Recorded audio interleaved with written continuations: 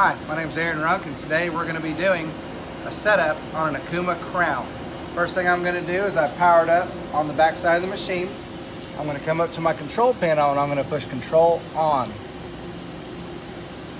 As this is coming on, you'll see your light come on. It will go back off during its power up process, and then it will come right back on. During this time, this machine is reading all of its system controls and uploading everything that it needs to function correctly. Okay, my light's gone off.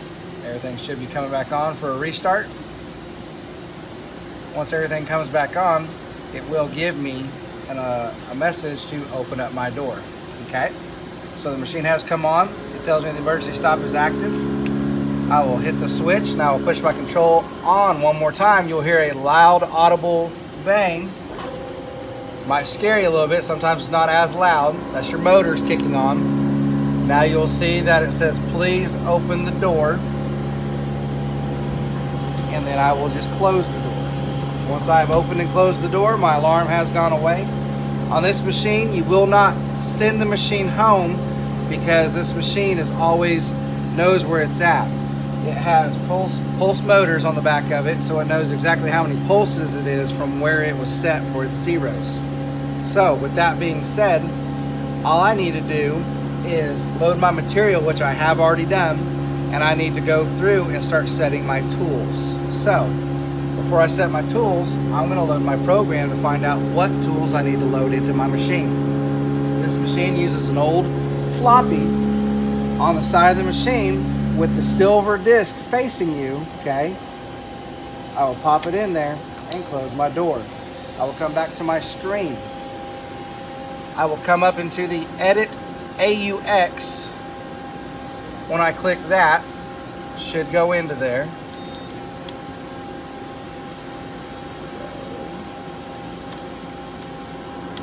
There we go. Down here on your NC panel, you have an edit lock, a lock, and an unlock. Make sure that you're in the unlock position so that you can access all your controls. With that being said, I will come back to my Edit AUX and I will go into Extend. If you notice I'm going over, I will hit Extend one more time until I see MS-DOS. Once I see MS-DOS, I will highlight MS-DOS, and then I will go to Extend one more time. Once I hit Extend one more time, you will see Program Input and Output. I will go to Program Input, and I want to look in my floppy drive index. So I will look in my floppy drive index. At this point in time, it is loading to look inside of it. Once it has come up, I will see all the programs that are loaded on my floppy drive. Notice that before I put this into my floppy drive, I put my program on the floppy as an 02533, and there's not a .txt after it. It is a file type format. So all I have to do is cursor down to highlight it. I will come over to the right button and I will push it once to select it, and then I will hit right again to put it into my control. When I do this, it will take a second. It's seeing it, the copy is finished. It is now in there. Now I want to go into my auto mode to select this program. So I will go into auto mode, program select. When I push program select, it takes me to a familiar screen. However, this time I want to push memory directory 1, MD1. I will push manual directory, and if you notice, I'm going to come down to my program that I just loaded into the machine. I highlight it, I will come over and push right. It selects the program, and then I will hit right again to see what's actually there. So when I come to my actual program page, you will actually be able to see everything, my part program. My part program will show me that this is the correct program that I want to use. Before I loaded this in there, I did not have a percent sign above the word Okuma or a percent sign at the bottom of my program. I simply have Okuma and M30 for program end rewind. So now I know I have my right program. I need to see what tool I need to have in my machine. I have tool 5 is going to be my VNMG 432. So I'm going to open up my door to see if my tools are indeed in there. Opening up my door, I will see that I have tool 3 active as the VNMG that I want to be using. So I will close my door and I can edit my program to change it to what I want to do. To change a part of my program, I will go back into the Edit, AUX. I will hit F4 soft key for edit. I will go into the directory index. I will select my program and hit right enter to select, and then I will hit right enter to highlight. From here I can edit anything in my program. For example, I want to change this to tool number 303. Tool 3 will call up, and then the geometry 03 for the tool will also be called up. Once I am done editing for this tool, I simply go edit quit, and the cue comes on and I am done. However, once I am done, I will come back to my auto and I will select my program again the same way that I did, by going into the directory, cursoring down to my program, right once to select it, right again to see it. Now when I come down, I can see that my edit was correct and that my edit is the active program that I'm using. Okay, so with this said, I'm going to call up tool number 3. On this machine, I will go into a manual mode, and then I can come down to my tool index. On this machine, you can only index one direction. So I can push and hold the tool index button to have continuous motion, or I can push it once and it will change. So, let's see if this will let me do it with the door open. So as you can see, I can turret my index, or index my turret, until I find the tool I need. With the door open, I can only do one at a time. So, the insert I'm actually using is going to be a DNMG, which is fine for what we're doing. So I'm going to pull that tool up to the active tool. Once this tool is active, I want to set the work offset first on this machine. So to do that, I'm going to handle up to the machine in the Z axis. I have to go slow because my machine door is open.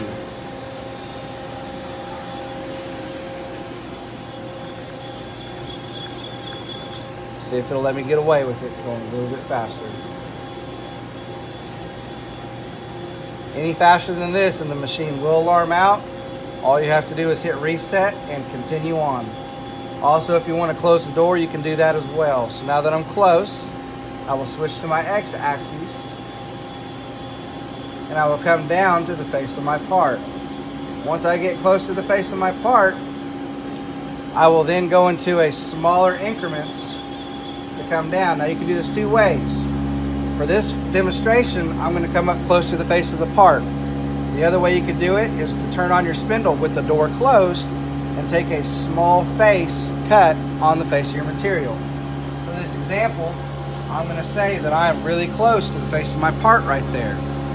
Now that I have that one tool, which is my main tool, remember that, my main tool, I'm going to set the Z location for my machine. To do that, I'm going to come up to my 0 set page.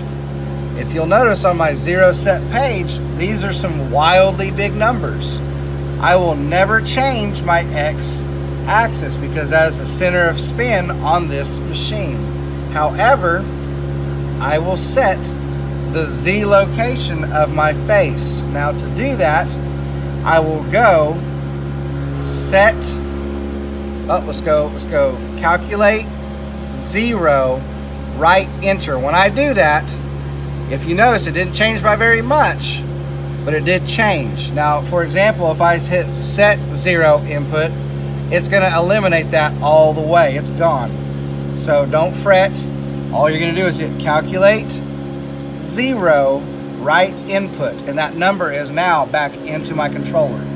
Now, the reason why I said to remember this is your main tool is because once this tool's set, when I turret to another tool and bring it to the face of my part and I set its location, it will only be the amount off from my main tool. So if it is plus 100 thousandths from where the main tool's location is, it will show a plus 100 thousandths. Vice versa, if it is further in when it touches the face of the part, it will show as a negative. I will show you an example. First, we want to move off our part. To do that, I'm going to close my door and I want to send her home. Now, home on this machine isn't necessarily home, it's at a limit. So if I look up on my screen, I show that I have a limit light is on. If that limit light is not on, it will not index, it will not turn on, it will not do anything. I need to be at a limit, either in the X or Z. In this case, I'm going to move back a little bit in Z before I turret my spindle, or orientate my turret. So I will call up another tool. I will set a threading tool. Okay, now threading tool I'm going to set on the side of the tool. So I will bring it towards my part, get there kind of quickly. I'll open my door in just a second, okay? And where I need to be, I'll come down to a slower increments. Okay, I am now touching the side of my part with the face of my insert. So, with that said, I will come back up to my controller. I will go to my tool data page. So from here, this is tool 10. So on tool number 10, I will come down to the Z location. Notice how I have my threading tool active. I will push calculate, which I will have to hit extend first. Calculate 0 right. Now if you notice, it was further in. So that means that tool is a little bit further in on the turret. So it was only different by 5 thousandths and 5 tenths from where tool 1 was. On tool 1, or I'm sorry, tool 3, I am not going to change my Z because that Z is 0. It is my main tool. That might not make sense. If you have more questions, come see me. I will further explain. Now I want to set my X. To set my X is very simple. I will come up, come over. At this point in time, I can come down and touch my part with a piece of paper, or I can turn on my spindle with the door closed until it makes a line. In this case, for demonstration, we'll say that I have touched the OD of my part. I will come over here and I will hit calculate. However, I'm not going to hit calculate 0. The material that I'm using right now is 1 inch in diameter. So I will calculate 1 inch diameter, and then I will hit right. Once I hit right, you'll notice that I have moved up from the center of rotation exactly a 1/2 inch from the center of rotation, which is 1 inch 667 thousandths in the machine. Okay, so I will do that with all my tools, including the first tool that I set. So I will come back over and I will show you that with the other tool as well.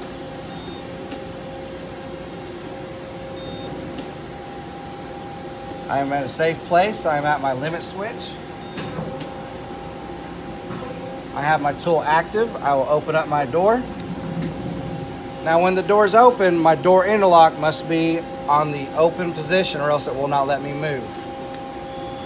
So I will come in and I will do the same thing with my first tool.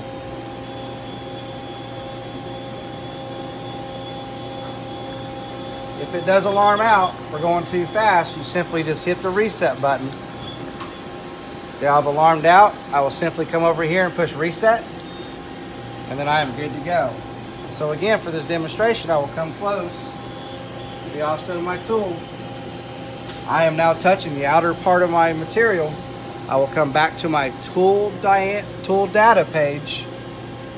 I will come up to tool number 3, which is the tool I'm using, and I will do the same thing. I will hit calculate for a 1-inch bar, and I will hit right enter. With that being said, it went up from the previous material that I had that much. Notice how I will not set the Z, because I have set the Z on my 0 set page. Now that all my tools are set, I can move away from my material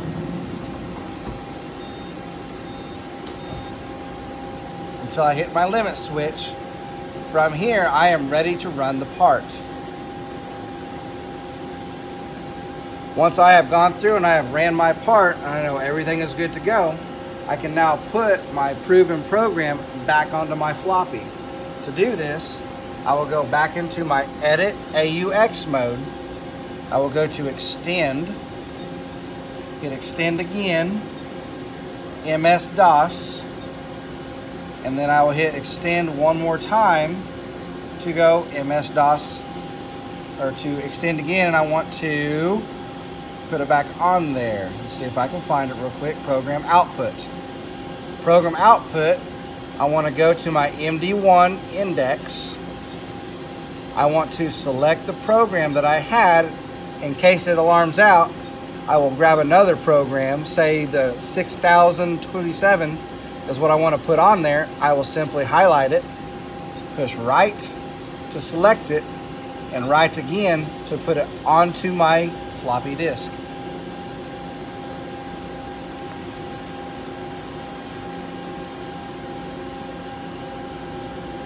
Alright, with that done, I am ready to take my floppy drive out and go put it on my computer. When it comes to restarting this program in the middle of a program, you'll have to come see me and I will show you how to do that as well. However, for the setup, we have selected our program, we have loaded it, we've set our work offsets, we've set our tool length offsets, and we have successfully outputted the program that we are using. And that's how you do the setup on the Okuma Crown.